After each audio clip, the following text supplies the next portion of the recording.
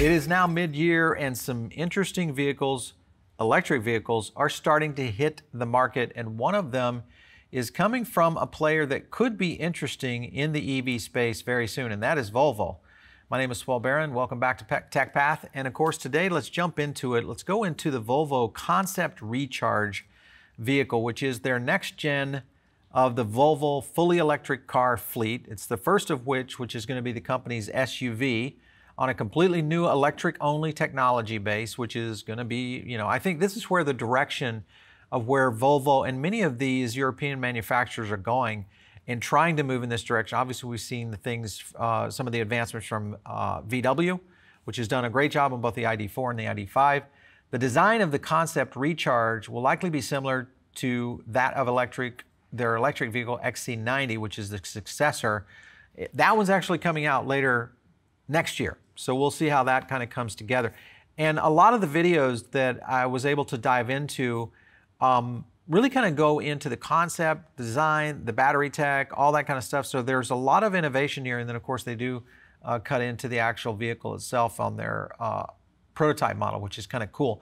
Volvo's existing EVs, such as the XC40 Recharge, are still based around architecture designed on the internal combustion engines, meaning the vehicles are still largely, ICE, and then package requirements of gas cars, which is a big problem, as we all know, in terms of the future, but also in terms of how these vehicles, particular around, especially when you look at some of the Volvo hybrids. This does have the flat floor. Listen, I think from a Tesla owner and driver, we have the flat floor. So yes, I think all of these concept vehicles and all the vehicles coming in the future, interior designs are going to be much more spacious, much more inviting. And I think the design opportunities are there for really cool designers to come up with some very interesting UI. There is going to be an extended wheelbase and wheel size on this car. A lot more interior space, including a large storage area between the front seats. They're going to reposition the seats, they're going to optimize the roof profile, and then lower the hood of the vehicle while retaining the high eye-line, which is very important for SUVs, especially here in the US. I think that's why a lot of people buy the SUVs. And then the Volvo XC40, XC60, and the XC90 are the key things that they're trying to pair up against, meaning these are the hot cars that's in the Volvo lineup right now, and it's what people really love, and especially around where it's going. So the unnecessary elements have been removed. You also have traditional grille that's been replaced with a shield-like structure, much like a Tesla. It has that front, kind of big panel, so to speak. I won't call it, it looks sexier, but it definitely is more of a shield kind of structure, supported by a new interpretation of Volvo's car's Thor's hammer headlight design. Everybody knows that look. Which I like. I like that car, even though a lot of people still look at Volvo as a little bit more conservative.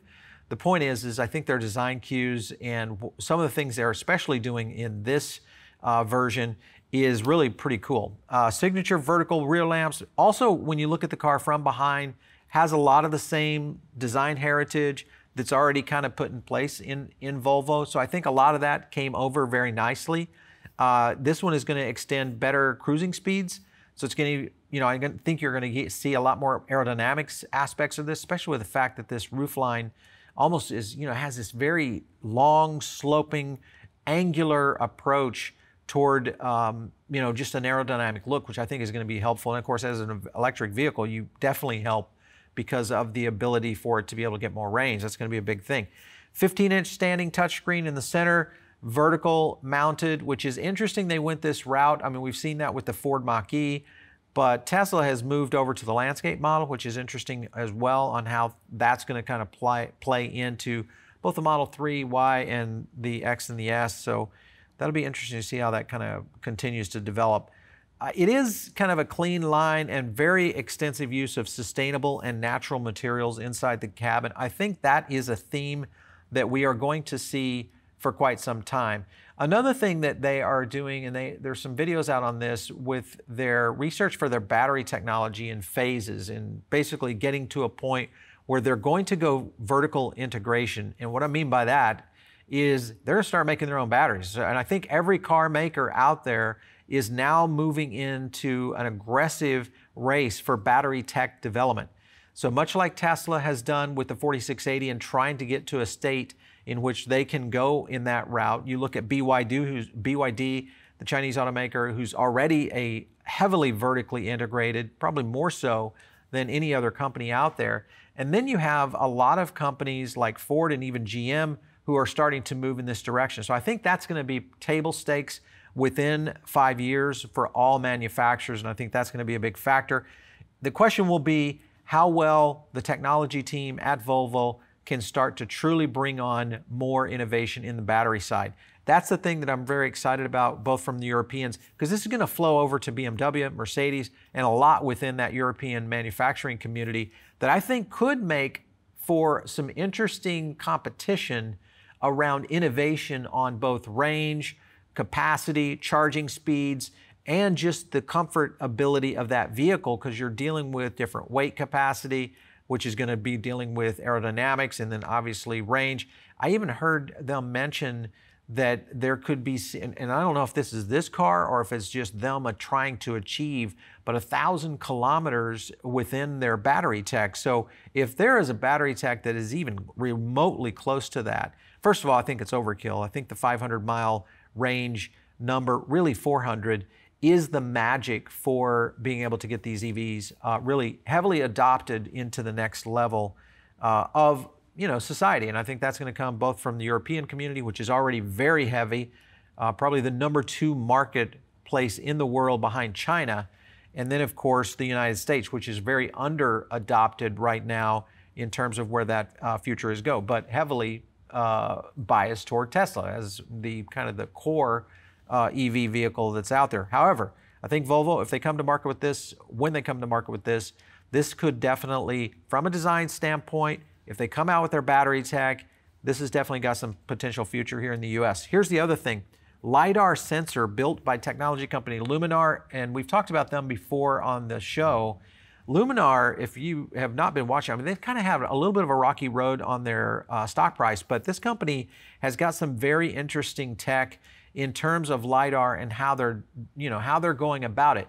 We're also seeing that with companies like Envisix, which we've had their CEO on our show here talking about where that potentially could go in the future. There's a lot of potential. Now, all this is coming out at a time when Tesla is actually removing radar and LiDAR equipment out of their vehicles, radar primarily, and going to a full camera system, Tesla Vision. We just did a video on this and where this could be taking them, and it's going to be interesting to see how this comes together. But their approach is Luminar will be a critical part of the Volvo Cars plan for the forthcoming safe autonomous drive technology. So that tells me they're moving in the right direction.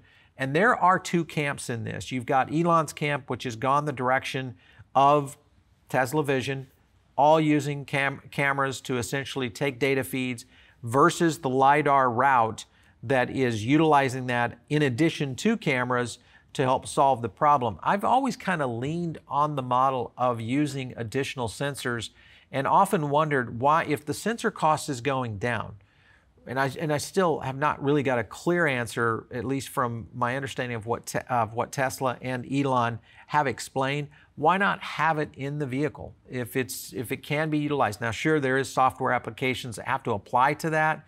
And of course, you have to be able to take that feedback and then decipher it. It does require computing power. There's a lot of things that are on the underlying architecture of a vehicle that does have to do that. So it'll be interesting to see if Volvo can take that tech, massage it together, and then build out an autonomy side. Listen, this is very early for Volvo in terms of where their movement is going.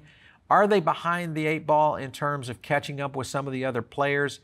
I think a little bit in terms of where BMW and Mercedes, who have already, especially Mercedes, their EQS lineup is getting, they're accelerating quickly into market releases. And I think the same is going to be happening with BMW trying to get to the EV race. And then, of course, you have Tesla, who seems to be lumbering a little bit in the sense of we need the 4680. You've got to get the factories open, and we need to get the pickup on the market. And then, of course, the compact is going to be the next factor for Tesla. So are they behind Volvo? I would say a little bit. They're lagging a little bit. But what I have found in watching and studying the EV category as much as we do here on TechPath is that companies can right their ship pretty quickly because the innovation happens very fast, and we're seeing a ton of engineers and key executives start to move around in the space, and that is going to be the difference, I think, in the future of a lot of these manufacturers entering into the space is how well they hire and how well they look at innovation and adoption of innovation, and also failing fast because they're going to have to figure out what works and doesn't work, get rid of it, much like Tesla did. Tesla had about 5 years of run-ups on things that they've completely changed and shifted outside of their design themes. And obviously all things have been leading toward where we are today with Tesla's design, which I would still say is the state-of-the-art operating system and system in terms of design when it comes to EVs. So with Volvo, you got to check out these videos. This is an amazing vehicle. I like what I'm seeing, the design elements, the UI elements, the battery tech, the Luminar integration with, I don't know, I'm still a little bit back and forth on whether or not that's going to make for the best and most efficient, because the idea is, remember, you've got AI implementing into this, and at some point, we're going to have an AI supercomputer in these vehicles to enable full self-driving and full autonomy. And I think that is going to be the key.